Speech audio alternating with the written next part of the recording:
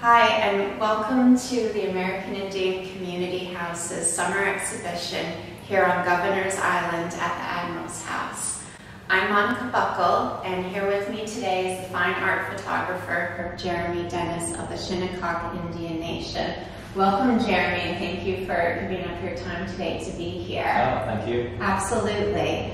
The conversation today, we're going to explore Jeremy's artistic themes about Indigenous identity, assimilation, and contemporary perceptions about Native American culture. This is the American Indian Community House's 50th year of operation. We're the longest operating Native nonprofit in New York City, so it's a pleasure that we have such a residency here in Govenors Island and a presence for the summer. Before we proceed with our discussion, I would like to briefly mention the history of Govenors Island. Govenors Island is the land of the Lenape. Prior to European contact, the Lenape inhabited the lands of southern New York, New Jersey, and Delaware. The Lenape called Govenors Island Paganak, translating to Nut Island, with the indigenous chestnut, oak, and hickory trees that are native to this island. In 1524, Giovanni de Verrazzano was the first European to observe and make mention of the island in European records. Precisely 100 years later, in 1624, the island was the first landing place for Dutch settlers. The island remained in Dutch possession until it was ceded to the British in 1674. The Dutch used the island for farming, and the British used it to raise game. The American Revolution ensued, and in 1776, the Continental Army took possession of the island and has remained in possession of the United States ever since. Primarily used for military defense and fortification of New York Harbor until the 1990s. Today, it's currently operated by the National Park Service and the state of New York. Now, Jeremy, with a brief background of Govenors Island and the rightful land inhabitants, this is the perfect time to introduce you as a contemporary Shinnecock artist. Jeremy received his master's in fine art from Pennsylvania State University and holds a Bachelor of Arts from Stony Brook University. Jeremy is the recipient of several grants from the Getty Images, Running Strong for American Indian Youth, and was awarded a grant for On This Site, a project that Jeremy uses photography and an online interactive map to showcase culturally significant Native American sites on Long Island. He has exhibition presence at the Parish Art Museum, the Samuel Dorsky Museum of Art, the Wallace Gallery at SUNY College, and Site Santa Fe, to name a few. Your work has an inherent connectedness to the land of Eastern Long Island. Being raised on the Shinnecock Reservation and still residing on the reservation, how has that experience shaped your personal sense of Indigenous identity? Having grown up on the eastern end of Long Island and on the Shinnecock Indian Reservation, I've always had a sense that there's been a lot of gaps that we need to fill regarding who we are and how we define ourselves as a people. And ever since high school, I remember people wondering whether or not we live in wigwams or teepees. So even very basic ideas of who we are sort of need to be demystified, and a new understanding is required. And for me, that's very motivating. Another thing about living on the eastern end of Long Island is that even our neighbors in Southampton are sometimes surprised that there's an Indian reservation right in their own community. Interesting. Interesting. Well, that brings me to our next question. The Shinnecock Nation received federal recognition in 2010. What form of feedback has the Shinnecock tribal members and the nation itself received from the surrounding towns in the Hamptons and also Long Island, considering your waterfront in the midst of some of the most affluent real estate? Yeah, it's funny you mention that, because throughout the 20th century there have been these really sort of absurd attempts at taking what's left of the reservation away from us. So there was this case called the Cove Realty case in the 20th century, where if you're familiar with Shinnecock, it's a peninsula on a body of water. And what they were attempting to do is basically create development right along the entirety of the bottleneck of land. Oh my gosh. So if it did go through, in order to get to the reservation, you'd actually have to go through their property each time. And luckily for us, we had great, a lot of allies on our side through that whole process. So we were able to defend our territory and kind of show that we still exist and have legitimate claims to our own land. Of course. And in 2010, after we received federal recognition, that sort of paved the way and opened the gates to self-determination and sovereignty. And since that point, there have been all these different economic developments and plans in place. I think more and more we're learning that we kind of have to take those chances and really show the world that we're not afraid to start these new ventures, and whether it's economic or, in my case, more creative ways. Yes, absolutely. Well, recently there was a whole dispute regarding a new sign that was done for the Shinnecock Nation, showing the Shinnecock Nation seal and sort of kind of like a welcoming point. So it's still contested over what you as a people and your land you have jurisdiction over. Absolutely. About 1 or 2 months ago, one of 2 6-story tall billboards were constructed, and at the top of the billboard is a seal of the Shinnecock Indian Nation, and it's been designated as sort of a half monument, half advertisement structure, and it runs right across Sunrise Highway in Hampton Bays. And just being able to watch people's reaction to it has been sort of interesting, because people who support Shinnecock in every single way often give mixed feelings about what the billboard is and whether it should be there. But for me, it's all about sort of an economic revenue and resource. So in addition to being able to recognize Shinnecock territory, which it is, we're able to work with businesses to have revenue for future programming, such as a police force, just different programs that will help boost us. And make you more self-sufficient. Absolutely. Wonderful. Well, in discussion with land, one of your works from the project series on this site was shot at a private property in the town of Southampton. And it's my understanding that the property owner was developing the land to subdivide for houses, and during excavations, Indian burial ground was discovered. Would you like to tell us about your documentation and involvement with that project, and also the landowner and the town of Southampton? Absolutely. Well, since 2016, I've been working on a project called On This Site, which documents similar sites. What I do as a process, I visit these sites, I research their significance, and I share publicly and in an open source way why it's important, why it needs to be preserved, and hopefully that'll prevent future desecrations from happening.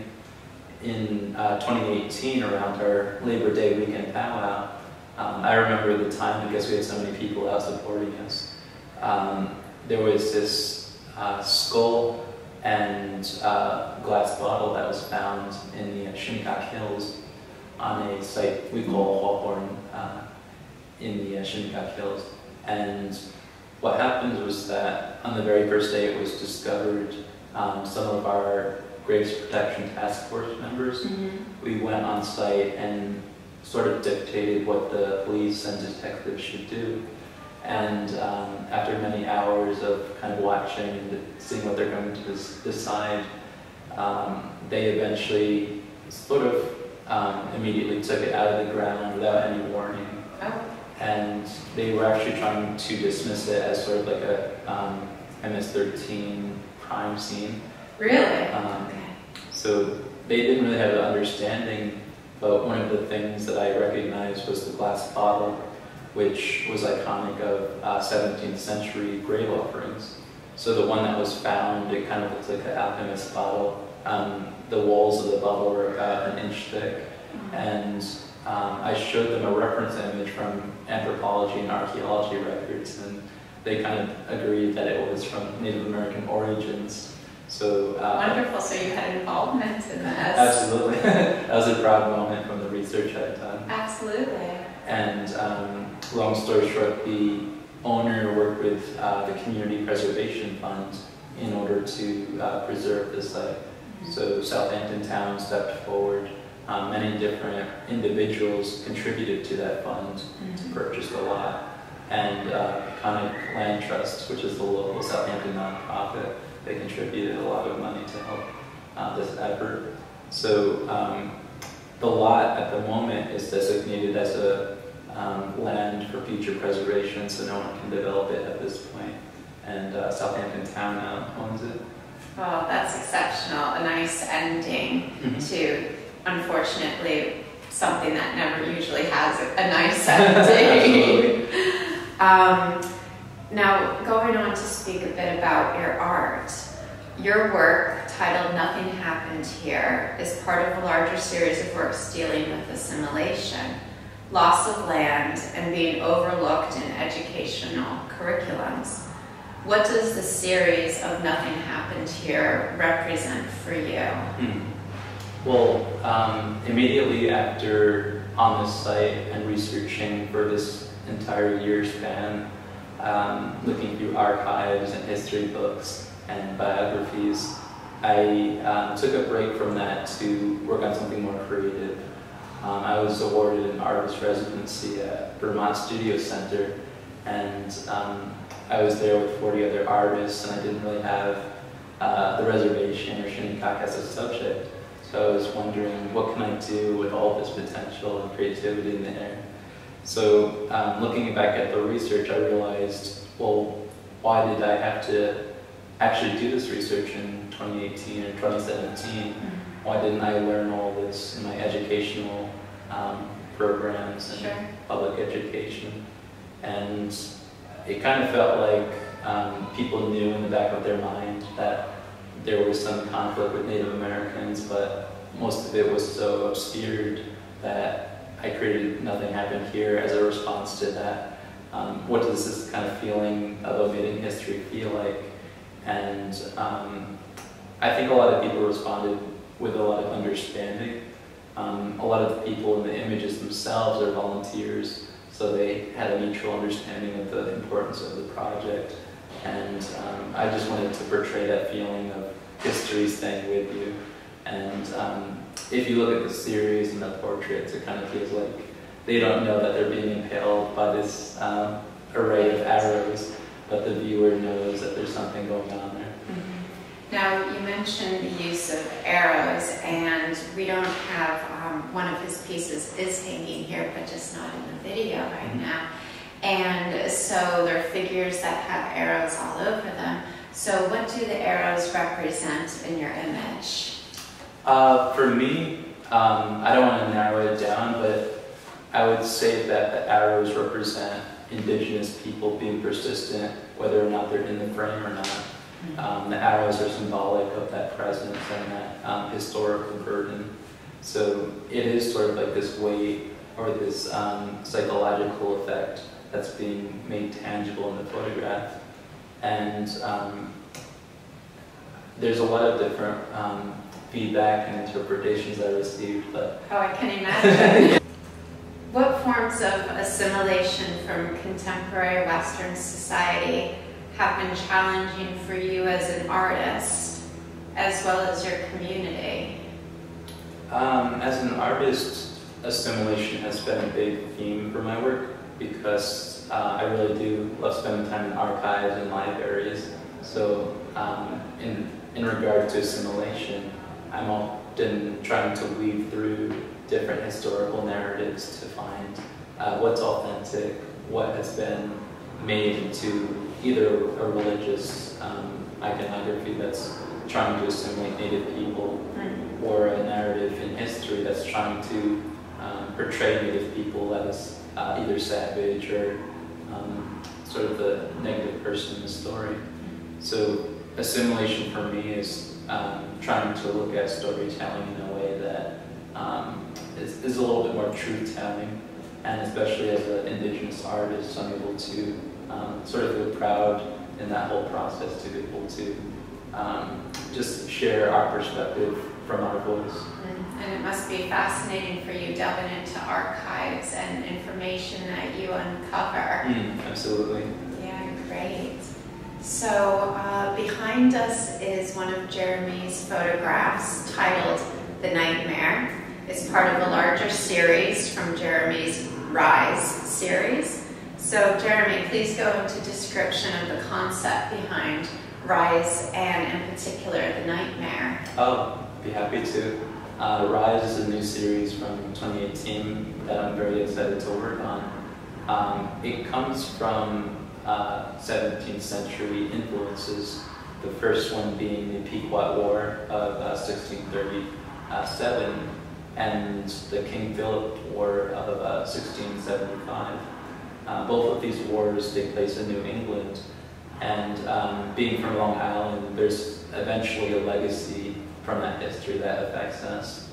And what I wanted to counter in my project called Rise is the notion that at the conclusion of these two wars, where does that idea of Indigenous vanishing come from? Do people think that Native Americans in the Northeast disappeared after that point? Or are we still in the world and still the neighbors of these areas? So me being from Eastern Long Island, it kind of, right there is your answer, I feel like. But most people don't get to see me and interact with me. So by creating this work, I'm able to share that message that we are still here. On the surface, they kind of feel like something that's out of a suspense movie or a horror or a zombie movie. Sure, because I mean, in the photograph that's actually you dressed in traditional dress, just kind of pensive over this woman's figure, and she has on a beautiful gown, kind of a costume period piece, European style.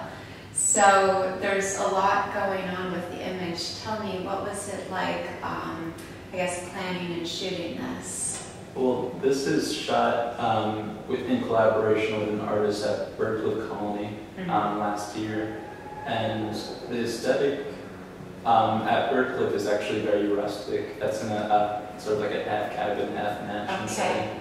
And for me, it kind of reminded me of home and all of the houses along the water that you don't ever enter, like how luxurious they might look on the inside with dark hardwood floors and like a luxurious chimney and everything that's featured in my work. So I wanted to create an image where I'm sort of inside of these places. The perception of Indigenous people at that time in the 17th century is that we're all sort of violent and could attack at any time. But this image sort of shows me being passive in the self-portraiture. It's sort of like an interaction that's unsuspected.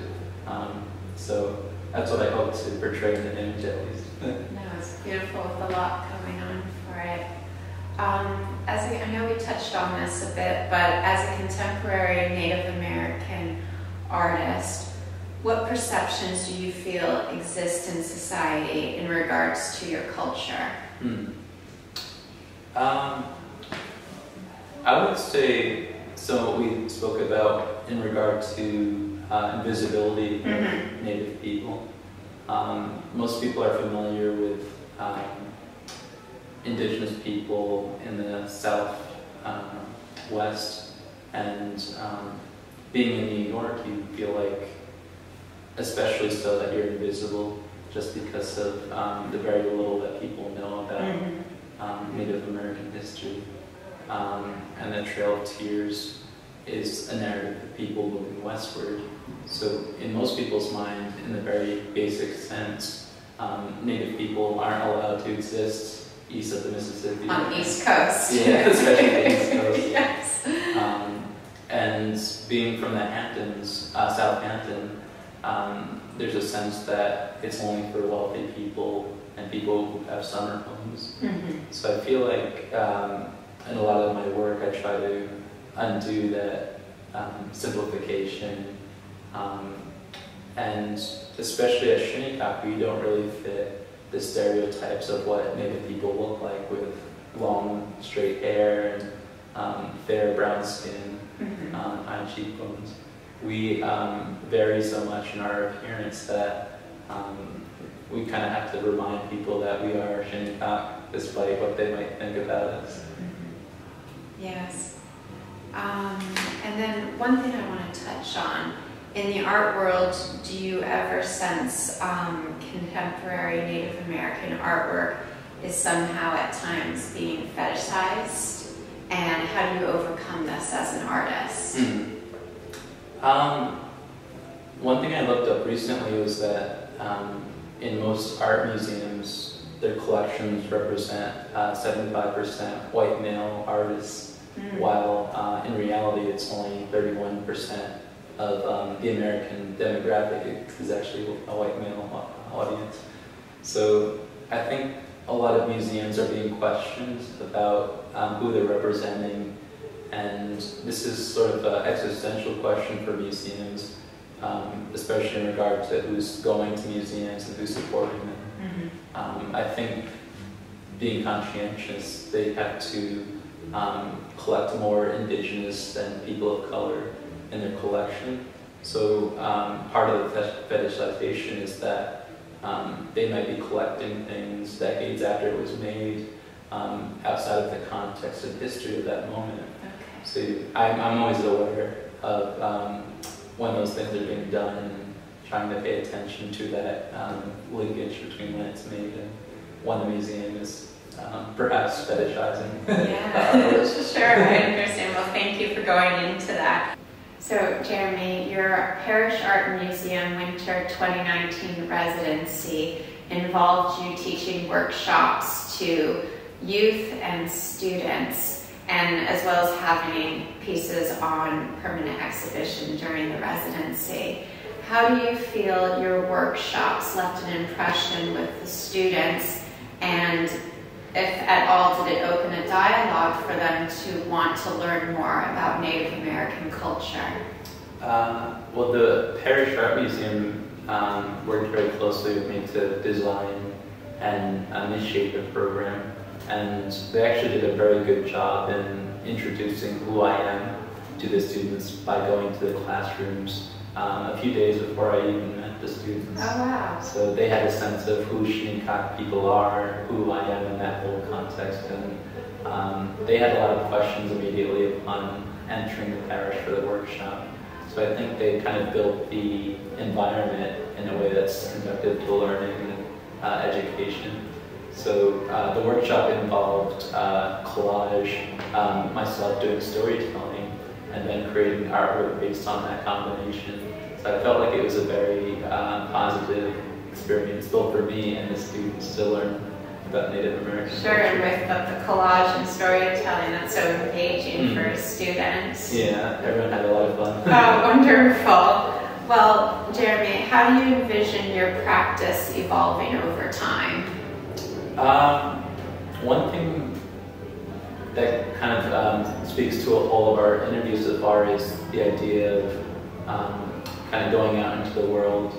Here I'm at Govenors Island, like 3 to 4 hours away from home, and what I want to try to do in my future work is find those opportunities for where home can be, essentially.